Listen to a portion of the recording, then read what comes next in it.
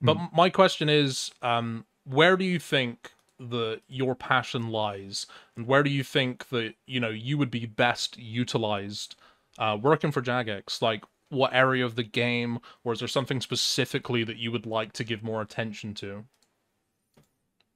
For me, really, like passion-wise, I'm obsessed with like early and mid-game routing. I love like neat, like macro-efficient progression and stuff like that. Like, I love looking at like some like stuff like Boti or Alfie or Osiris's Iron Man guys, etc. Like stuff like that. I love like that kind of,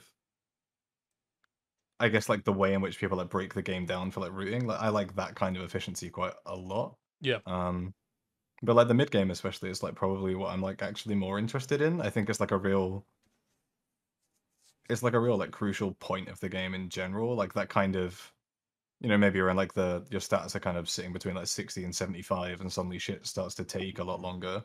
Mm-hmm. And I think that most people who have like made like a handful of Iron Men, especially in like the times before Gauntlet, will probably lament like the mid game grind to 87 Slayer, etc. to like unlock the game and stuff. Yeah. Like that's like the part of the game that like interests me the most, and like group content especially. I don't think we do with like the Rise of Iron Man. I don't think there's enough of a diversity of group content as I'd like from an MMO, which is maybe like a spicy take. A lot of people just like to play solo, right? But maybe I think TO8 gets the balance kind of right there. Like solo is viable, but I don't think it's the most efficient necessarily. But it's not inefficient per se. Yeah. I get asked a question quite a lot, and I'll tell you my complete transparency here. I haven't been a mid-game level player for about 3 or 4 years now. As in, I haven't had an account in that bracket in years. So I haven't been playtesting the content that came out. God, I don't know what the spider boss is called on Zaya. Is it like Sanchosiv or something like that? Sorachnus. Like, yeah, Just yeah. think of Sriracha, bro. So I get asked all the time. People are like, Rixie, I've been doing the barrows. Anchovy. What's the next? What's the next natural progression of boss for me to go to?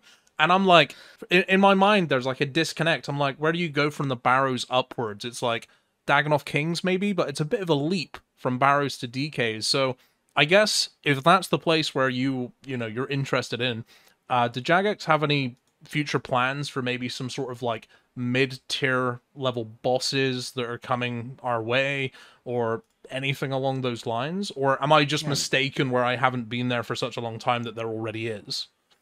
Bro, Moss Giant boss, baby. Moss Giant boss. Hell yeah, dude. I can do that one. Maybe you'd know what came next if Rice Cup had done part 2 for his PVM ladder, right? Yeah, one day. One day. But I don't know that there's anything like immediately in the Oh, God. works. I just like early game and mid game to me, even like like it's difficult to get friends who have never played RuneScape into RuneScape, because it's like, you play 400 hours and then we can do some shit together. Or I have to like, like put ankle weights on and just play really slowly to kind of like keep in line with you, right? Yeah. And I think especially MMOs feel like a lot of like word of mouth, like so many people get into MMOs or like any game these days because they have like a friend who plays. Maybe like the boys are all playing, maybe their like partner plays or something like that, and they just want to, try it out. And I think that's like difficult with old school. So I think like the activity advisor, or it is the activity advisor, yeah. It has like a different name internally. I just but got that's it. what we're calling it, right? Yeah, I've got it. Yeah, I mean it was rolled out to everyone this week, right? But like Yeah, I stuff just like got that it. I think is actually kind of important. And just like content that I think keeps players engaged all the way through. So nothing immediately in the works, but it's like on my first Q&A appearance where I didn't say much because I was on with like Ash, Aiza, and Kieran. Nobody gave a single fuck what I was talking about. I was with Ash, Kieran, and Aiza. The gods. I'll answer my questions and I'll sit quietly.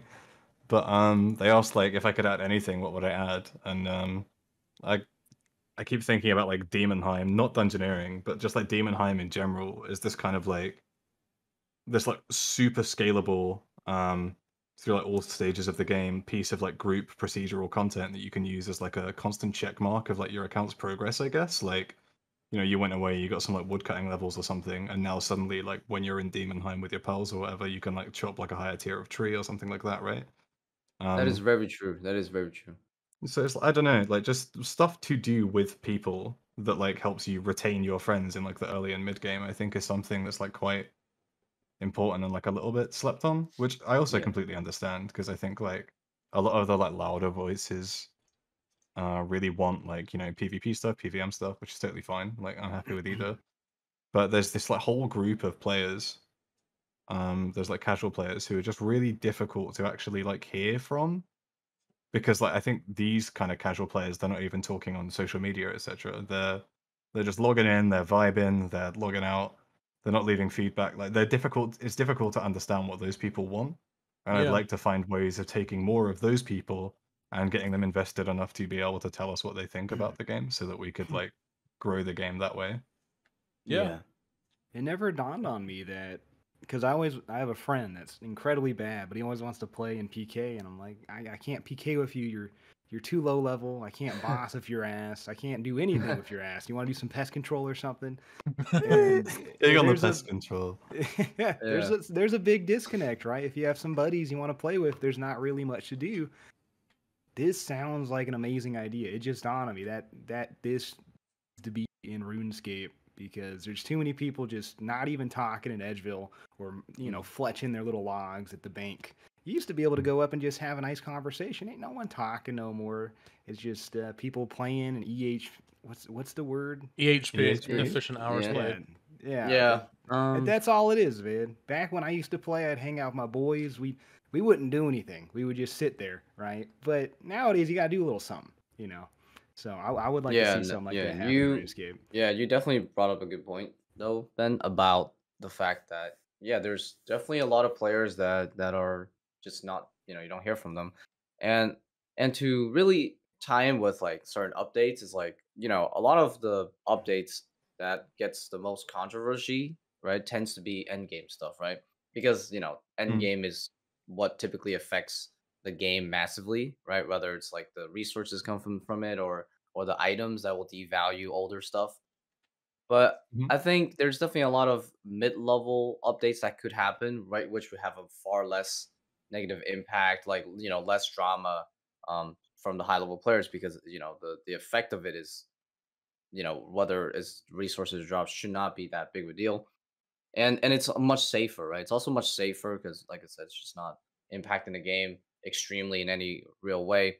And I do think that there are definitely a lot of players that play this game casually and enjoy playing it casually, but they probably could do with just more mid-level updates. Yeah. And the updates don't necessarily need to be like, oh, it'll make you level up like a lot faster than before or whatever. I think they just have to be engaging things that could give you, like a little bit better XP or slightly better money than what they're used to.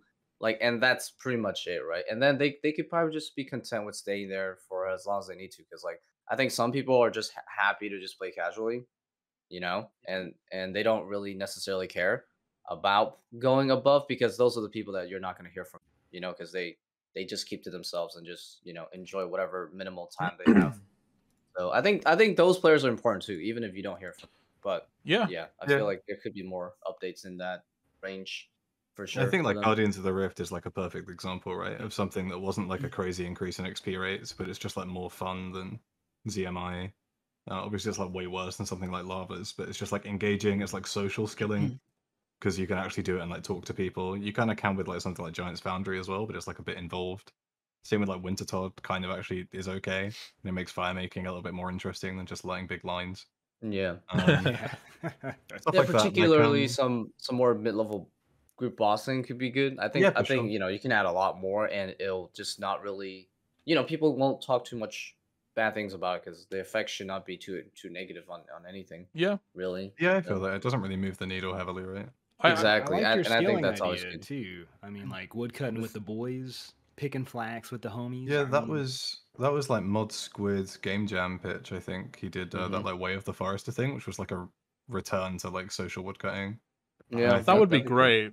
Yeah. I either like said in the Twitch chat and like spoke about it a bit. Like something like shooting stars feels like a bit weird that you're punished for doing it with other people.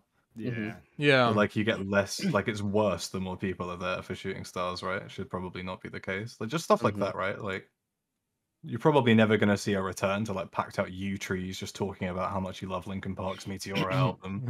But like, I don't know. There's definitely stuff like I think that's like part of what makes it like good to retain people as well. Just like making them feel like a part of a community by encouraging player-to-player interaction, which is something that we've maybe lost a little bit with Iron being so popular and with there being so many worlds that if you're in those kind of like mid and early game areas, you don't really bump into many people.